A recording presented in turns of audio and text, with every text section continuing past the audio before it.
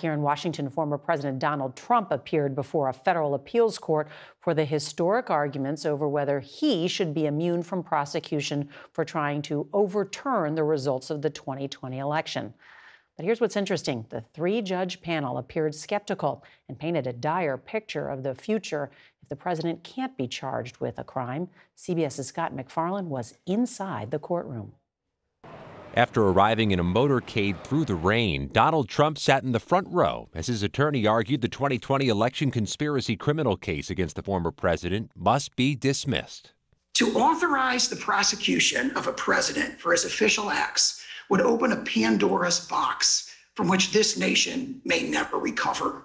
A trial judge rejected his claim of presidential immunity last year, saying a former president doesn't enjoy a get-out-of-jail-free card, which the prosecutor echoed today. The president has a unique constitutional role, but he is not above the law.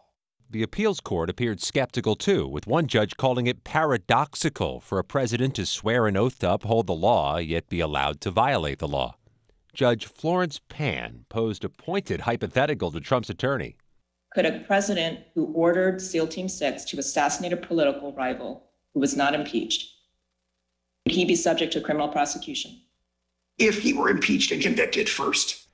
The judges also pressed Trump's attorney when he acknowledged the former president could be charged if he had been convicted by the Senate at his 2021 impeachment.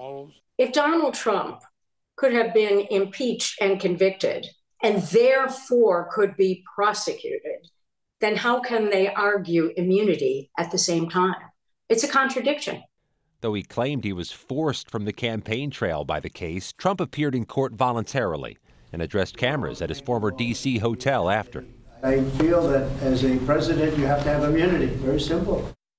And Scott MacFarlane is back with us. So, Scott, you were there inside the courtroom. What do we know about a timeline? No timetable from the three judges, two of whom were appointed by President Biden. The losing side, though, is almost certain to appeal, and the special counsel has already tried and failed to get the Supreme Court to fast-track this case, which means, Norah, Trump's scheduled March 4th trial date is very much in jeopardy.